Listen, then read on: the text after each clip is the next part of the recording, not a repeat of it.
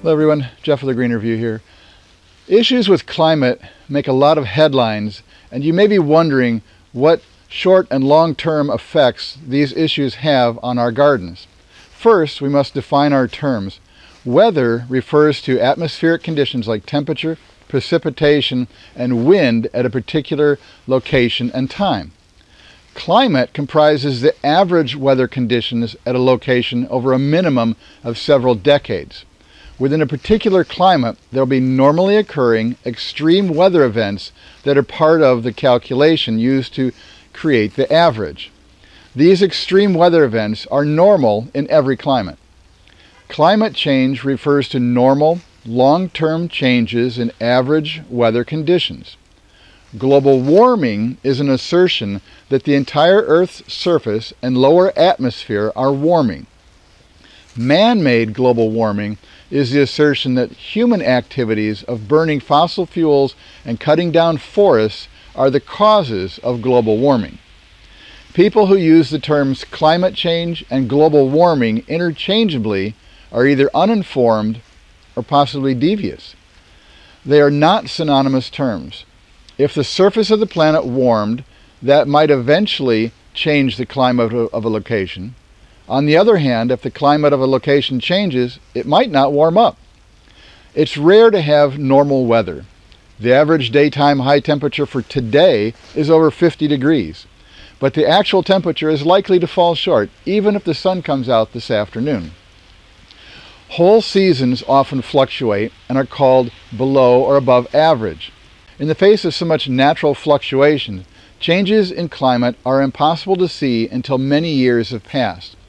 Looking at past changes does not tell us whether it's happening now or in the future.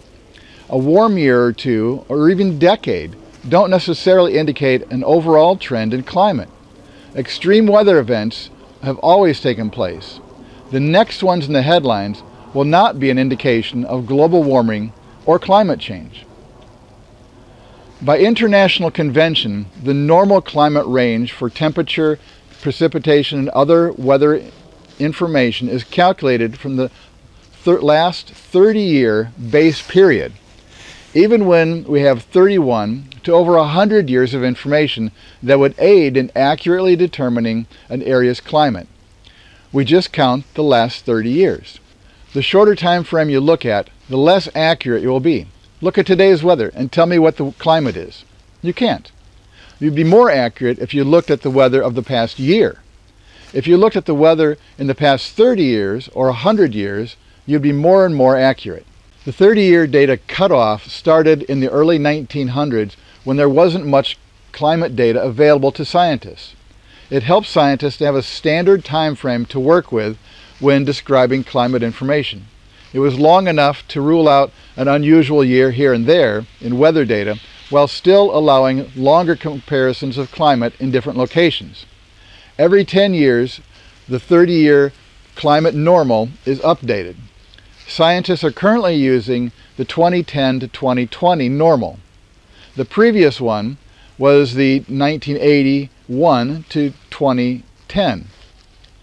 Some areas of the U.S. have 10 sets of 30-year normals for the 1900s.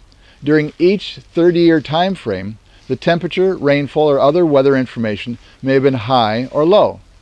Instead of looking at the whole 100 years as one normal climate, we can compare smaller movements of temperature or other weather inside the longer time frame.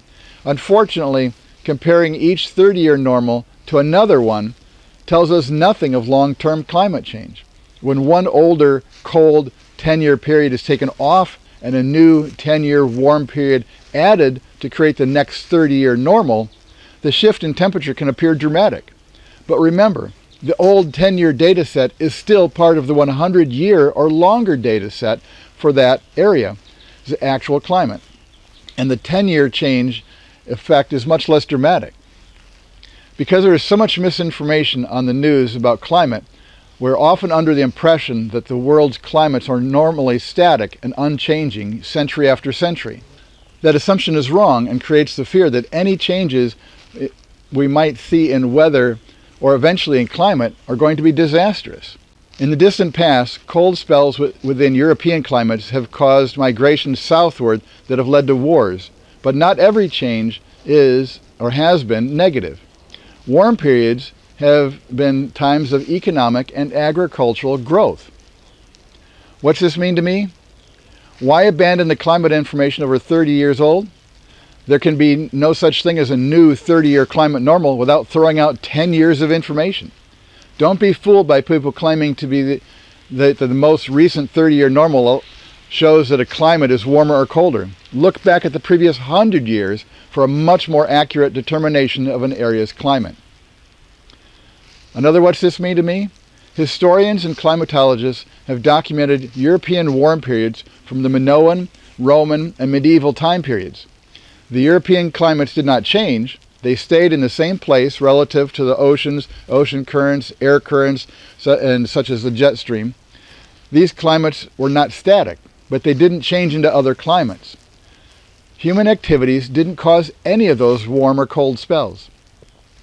Researchers found the warm periods were times of prosperity and advances in civilization. Crops grew better and produced more in a longer growing season. People were better fed and healthier. Cold periods brought famines and mass migration southward that caused wars. Warm periods are beneficial to humans. Many people prefer warm weather. Just look at the southward migration patterns in the United States. Another what's this mean to me? Modern farming techniques and modern technologies in home heating have decreased the need for southward mass migrations and cold spells. You may have heard that the science of man-made global warming is settled. Whenever you hear that a supposedly scientific idea is settled, you must remember that the person saying such a thing is not likely to be a scientist. A scientist would never preempt future scientists from more discoveries in the future. Science deals in probabilities, not certainties. No scientific hypothesis is ever truly settled, not even something as fundamental as gravity. Research is still going on that is discovering new facets of gravity. The Earth's climate is a complex system that has many influences. It seems simplistic to say that just one thing, man-made carbon dioxide, is responsible for global warming or climate change. People don't make carbon dioxide. They just recycle what is already there in nature. The news on climate change, global warming, and man-made global warming can be very confusing. Terms that don't mean the same thing are used interchangeably. Scientific issues are discussed that require more knowledge than the casual news reader may understand. Then there are the non-scientist celebrities and politicians making claims that if we ignore their advice, devastation will occur. A consensus of climatologists, meteorologists, geologists, and scientists of all kinds from the early 1900s to the 1980s believed the Earth was entering an ice age. Headlines shouted that the glaciers were growing faster than ever. The Arctic ice was increasing faster than ever. The polar vortex was spreading. Weather was becoming extreme. Millions of people were about to starve to death, and there was nothing that anyone could do about it. Except none of these things that they were concerned about were actually a problem at all. The same thing may be happening now, or maybe not. Only time will tell. The Earth's climate is always shifting without man's influence, so it's a good thing that scientists are studying so many aspects of it. For a while, warmer temperatures and more carbon dioxide in the air will benefit gardeners and foresters.